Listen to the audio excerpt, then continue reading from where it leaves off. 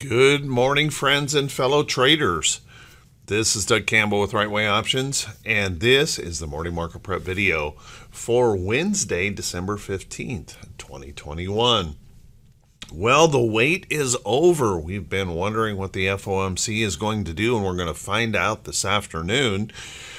What does that mean for today? Well, how about we settle in, buckle up. Let's get ready for the Hump Day edition of the morning market prep video.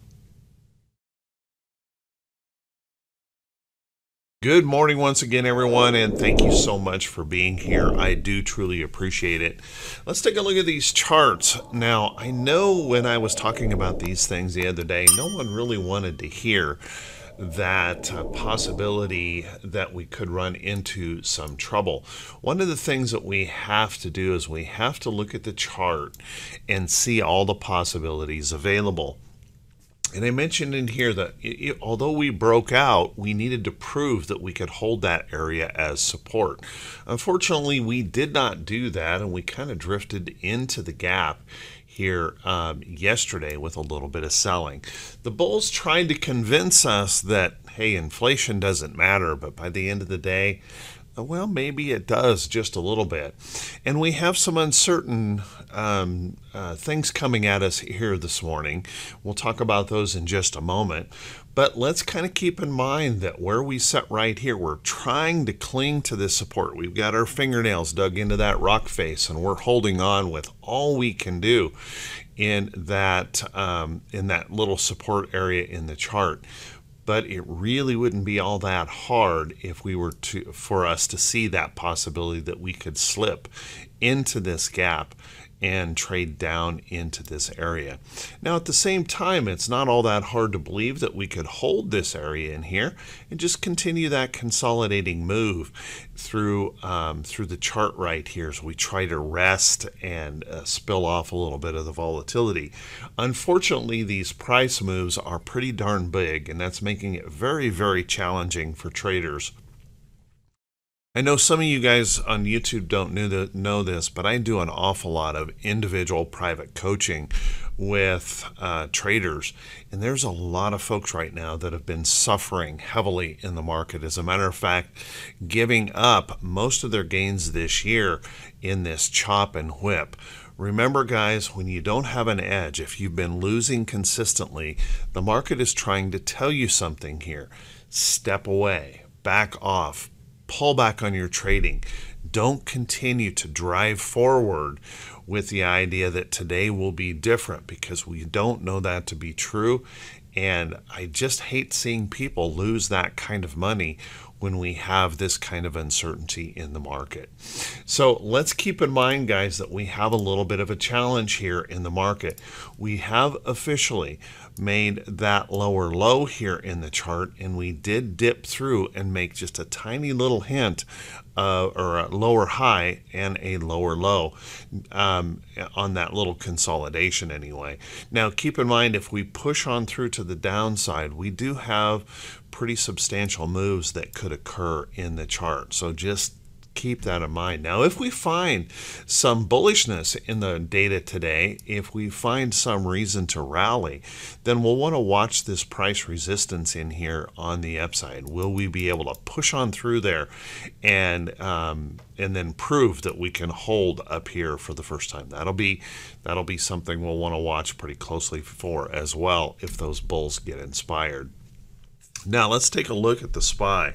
SPY, and looking at these levels in the chart, we have a little bit of a challenge here in the fact that we dropped into this gap here in the market. So take a look right through here. The stupid thing changed colors on me. So we dropped into this gap, and we have a little bit of resistance now showing up here in the chart right there. Now, the question we have to have answered is, will the data today give us that bullish energy that pushes us back into that consolidation? That would be the safest place for us to be right now, and just resting in that area. If we were to fail here, you could really see how technically damaging that could be in the chart. It would really shake investor confidence. So watch that closely. I don't know how the data is going to turn out today. I don't know if we'll see bullish or bearish activity in it. There is lots of uncertainty here this morning as we wait for these data points. So watch these areas closely. And then let's take a look at our QQQ. Now our QQQ, we did fail. We made a lower high here in the chart, as you can see, and we have pushed on through, breaking into this gap. We came down at yesterday, testing these lower levels of support in the chart, and we did find some buyers, but unfortunately we've created all these resistance levels above. So now the question remains, will we be able to find that bullish energy to push back up in here, challenge these levels and break out? Or will we see that bearish activity kick in, and that possibility that the QQQ breaks to some new lows? Lower high, lower low would create some concern in the market. Now, if you remember yesterday, I mentioned the idea that we could easily test that 50-day moving average, and we did yesterday. We tested, not only that, pushed on through. So now that we know that that's possible, we have to watch these resistance levels and realize that if we can't get back through there, we could easily fail that 50-day moving average, and that could be a problem for us in the market.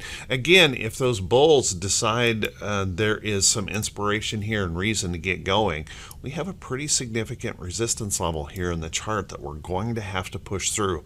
So a lot of work, a lot of effort's going to have to go into play to make that happen. So I still think we have the question, and with retail sales this morning, we're going to maybe find out, did Santa Claus show up this year, or is it the Grinch that stepped in, kind of steal some of the goodies here and create a little bit of bearishness in the market? We'll see this morning when those retail sales numbers come out. Then let's take a look at our IWM. Our Russell, by golly, just didn't get going yesterday. As a matter of fact, we pushed back down to test the lows of December, early December, that sell-off. On December 1st, and we're down here testing the lows, and I wonder, guys, and I've mentioned this before, if that doesn't hold, if we might come down this time, setting a lower low to test this support level in the chart. I can't rule that possibility out, and we have to keep in mind that the Russell is in official downtrend and not looking too healthy here at the moment. So if we were to break the support of that December 1st low and push down toward these lows, that could create a little bit of downside pressure in the market on its own. So watch carefully for that. And if you think that we might find some bullishness in here, well, just watch these resistance levels above. We've created significant resistance levels above in this chart that's going to make it rather challenging for us to push right back through. So watch that closely. Let's take a quick look at the old VIX here. The VIX had a little bit of an increase yesterday, nothing major, but we did rally back up, and we actually picked up just a little bit into the close as those sellers came back on. We have held this upside trend in the VIX, and so far we are holding this price support.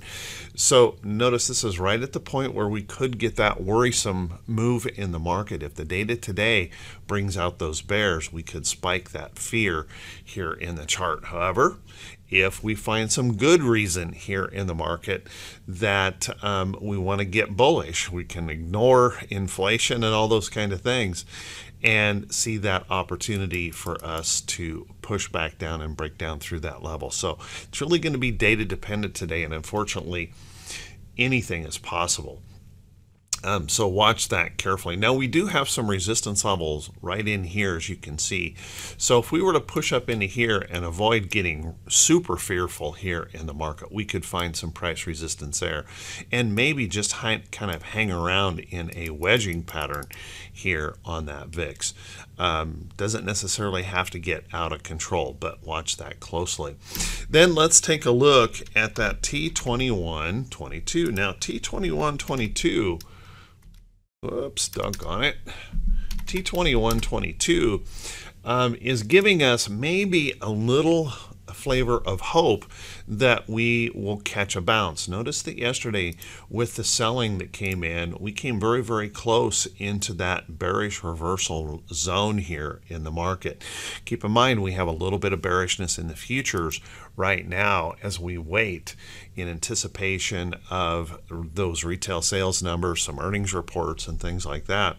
So we do still have that possibility, guys, that we could break down into this area right in here. We could push right on down into that bullish reversal zone and then have that little bit of an oversold condition, get those bulls inspired to push back. So watch carefully in there. Now, we also cannot rule out that possibility if the bears get active here, if the bears have reason for activity here, that we could linger down in this area for a while as we did right over here. So watch for that possibility as well. Let's take a look at our T2108. Now, I got to tell you guys, T2108 is not the warm and fuzzy that I know everyone wants to see. Yesterday, T2108 continued to fall. 23% of our companies are above the 40-day moving average. That means more than 75% of the companies in the market are below their 40-day moving average. And what's remarkable to me, if you remember, we set a new record high in the SPY right here.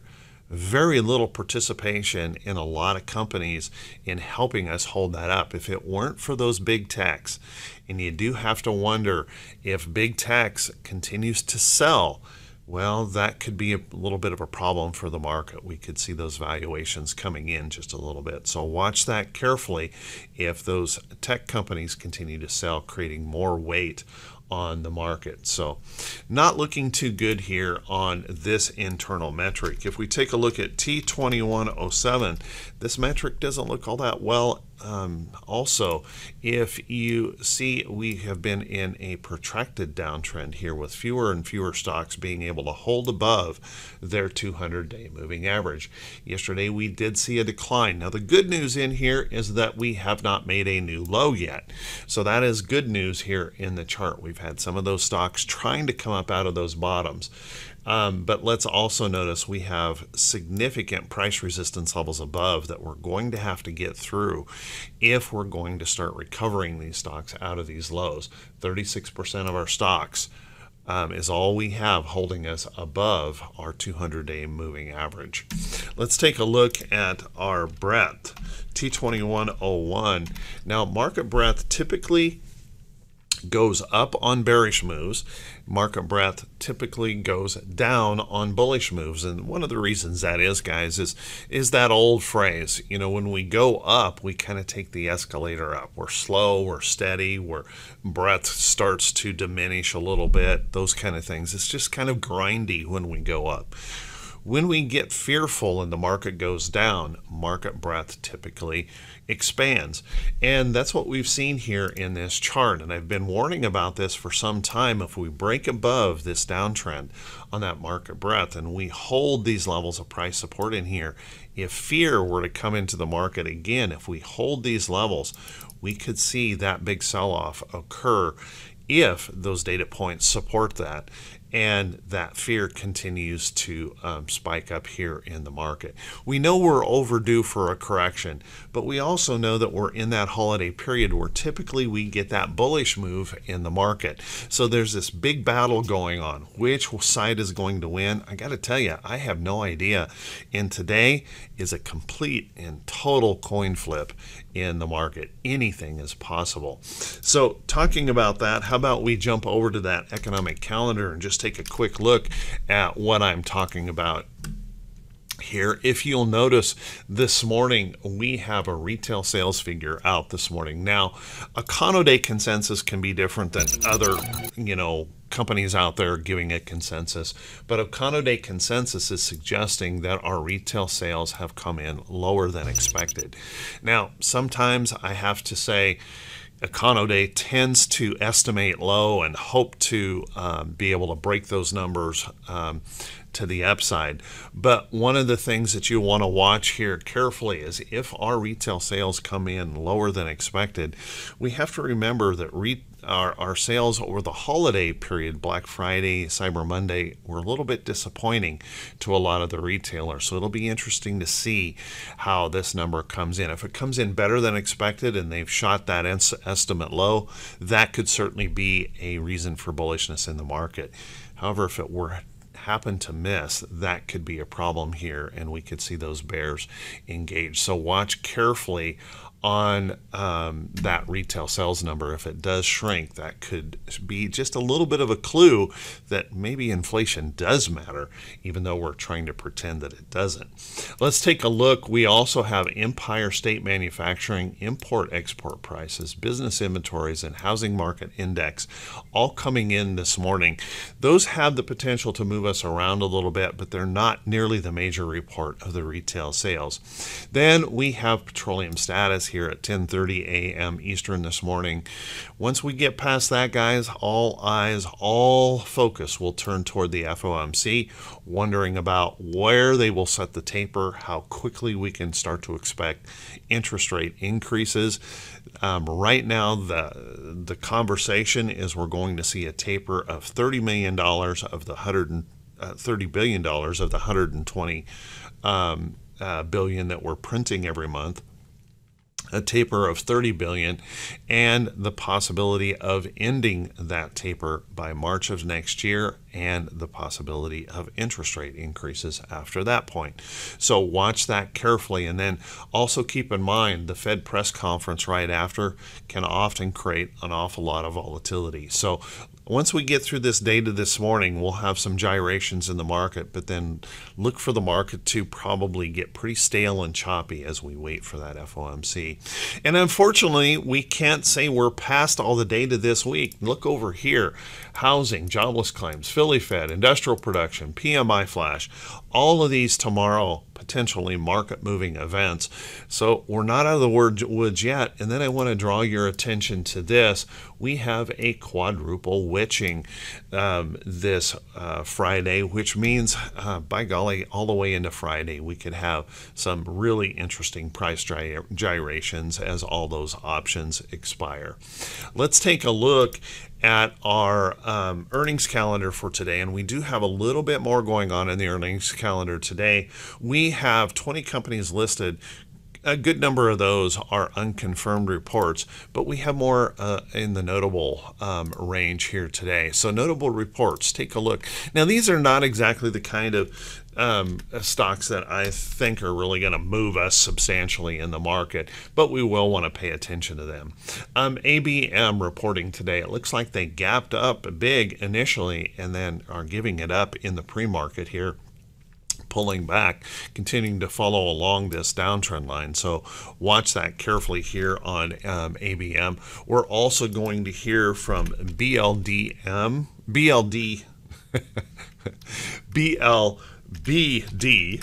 and we'll hear from that one today. Bluebird, it's been in an ugly sell-off here and not looking too healthy. So not exactly one of those that I think it's going to be a major market mover, but something to pay attention to. HEI also on that list.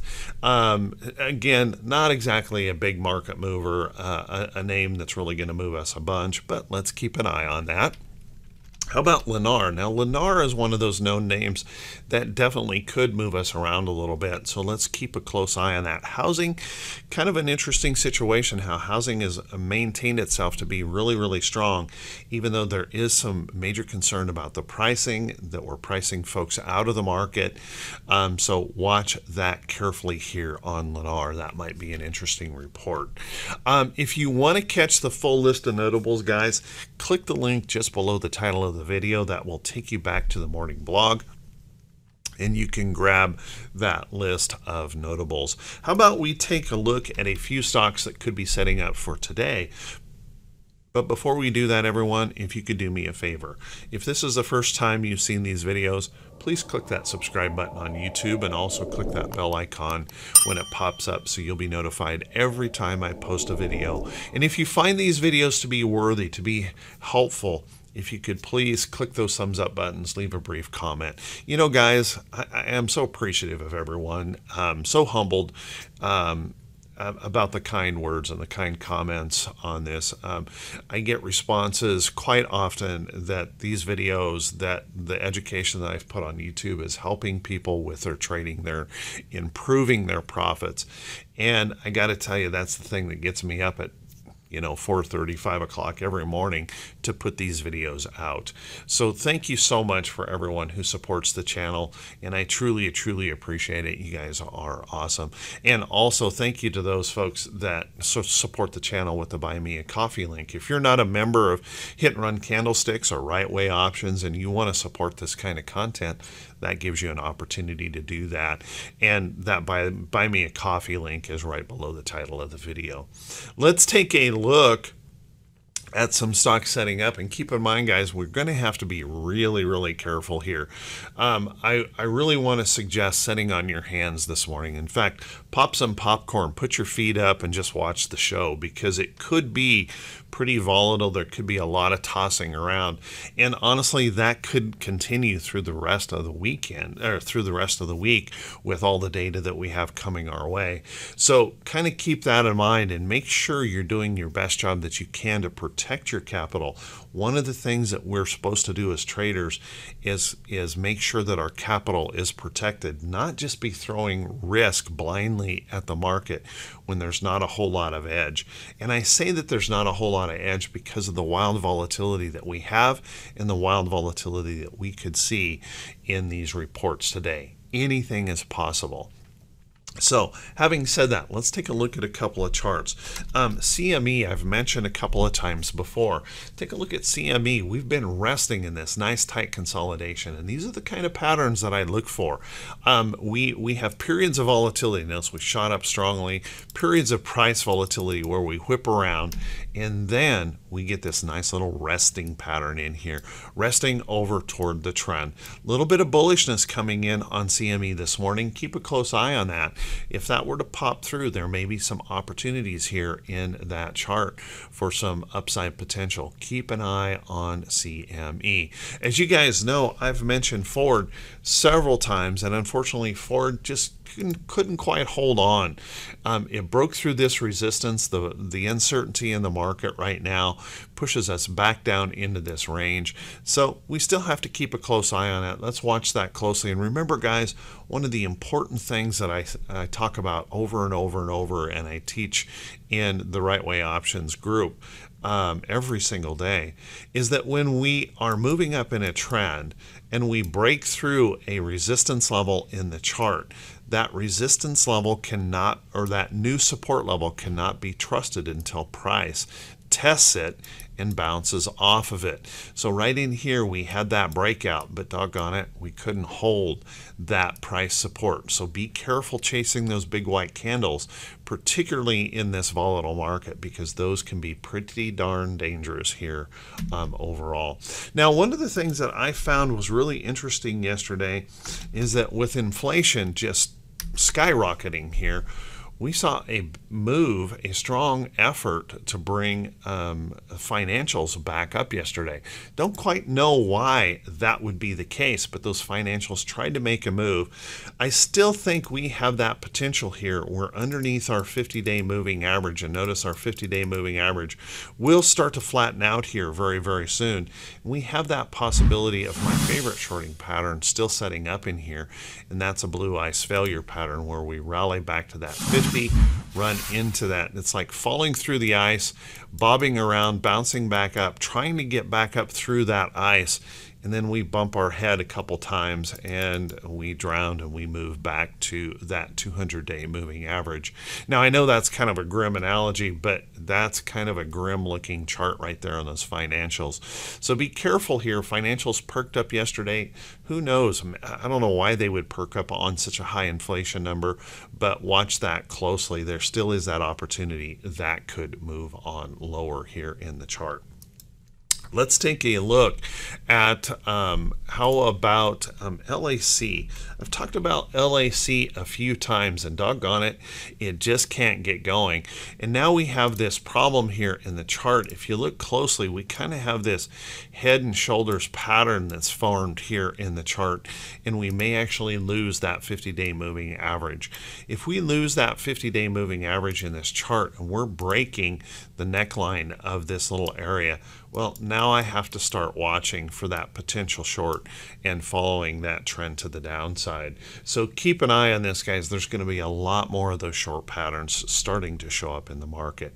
Now, having said that, there are some stocks that have been extremely oversold that are selling or setting up some pretty interesting bottoming type patterns. Take a look at Visa.